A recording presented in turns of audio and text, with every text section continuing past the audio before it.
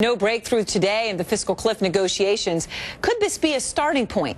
Out front, Republican Congressman James Lankford of Oklahoma, incoming chairman of the Republican Policy Committee, the fifth-ranking position in the House GOP leadership. Good to see you, sir. Appreciate your taking the time.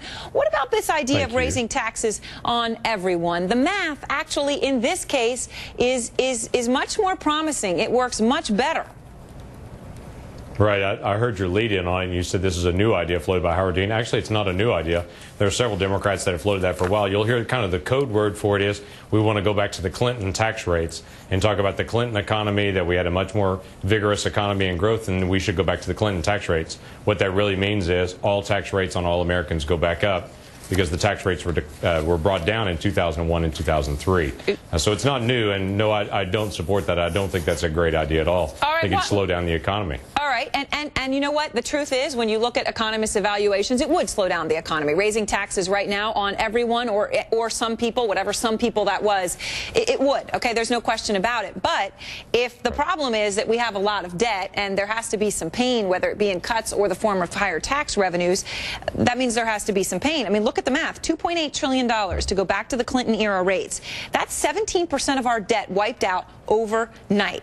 If you're worried about the debt, how can't you look at that seriously? Well, the reason I would say that is that's actually not going to be 17% of our debt on that, because right now we're running $1 trillion deficit every single year. Now, if we went back to zero, we were at balance and we're taking that on, that's true. But right now, with the fourth year in a row that we have over $1 trillion in deficit spending, that deficit and that debt continues to climb. So it doesn't really wipe it out. And the challenge of it is what does that do to the overall economy? We're not just dealing with one tax increase right now as well. And a lot of people lose track of that. The Affordable Care Act, the first tranche of the taxes actually begin on January the 1st as well for people making $200,000 or more. Right, it's also or for on the people wealthy that have large medical bills. Right. So that already starts coming up. This is talking about an additional tax increase on top of that tax increase. Okay, but what about what Bill Clinton said? He said once things start to get better, and that's a crucial point that he was making. He wasn't saying doing it right away. Once the economy starts to get better, taxes do have to go up on the middle class. Do you agree with that?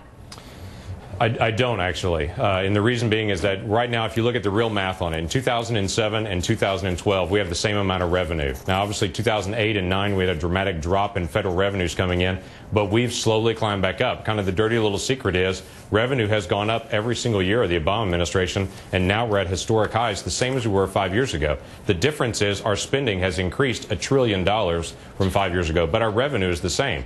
You go back to 2007, our deficits were only $100 billion. Right? I mean, it's the payroll tax cut extension, which your party supported, right? It's extending unemployment benefits. It's things like that. It's the war. Right, and that's going to be the challenge of the whole perspective right now. We've got two philosophies. One is saying we're spending too much. That's hurting our economy. The other one's saying we're not spending enough. That's hurting our economy. So there's obviously the last 4 years has been more of a focus on spending more to stimulate. I'm not sure that's going to work long term. If we continue to pile up more and more debt, we've already crossed 100% of debt to GDP. I don't think that gets better as you get higher. Right, but your line of thinking, see, the only thing that confuses me about it is I feel like we end up in a situation where all you do is keep cutting taxes. You start to have a revenue problem, right? You give a tax cut to the middle class, you don't want to take it away from them. You give a payroll tax, you don't want to take it away from them, right? So that you keep giving out things and you never take them back.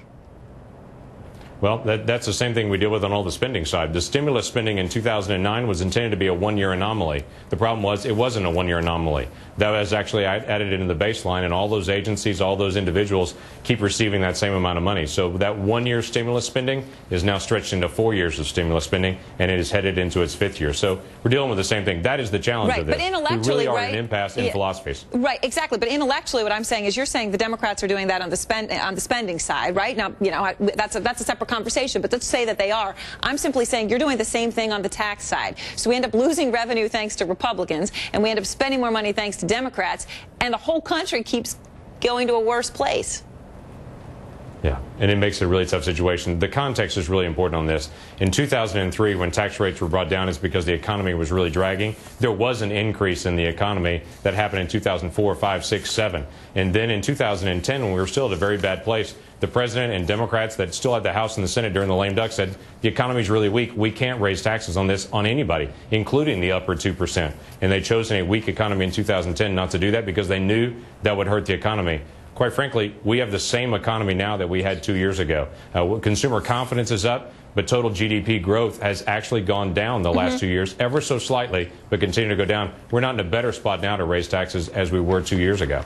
Tom Coburn has been out talking about the fact that rates need to go up on the top 2% in terms of getting a deal done on the fiscal cliff. Here he is on ABC News. Just want to play it.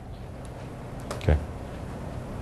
Oh, I'm sorry. I'll read it to you. It's a graphic. We have no leverage on that. So whether we want taxes to go up or not, they are going to. We can't stop it from happening. The real elephant in the room is entitlements. Taxes are going to go up at the beginning of the year if you don't do a deal, right? So the only deal you could do would have them go up on fewer people than they otherwise would. That seems to me to be that someone like you, a Republican right now, you don't have a lot of leverage. Right, and that's the challenge when you're dealing with Democrats that like Howard Dean and others that say, you know what, let's just raise it on everybody.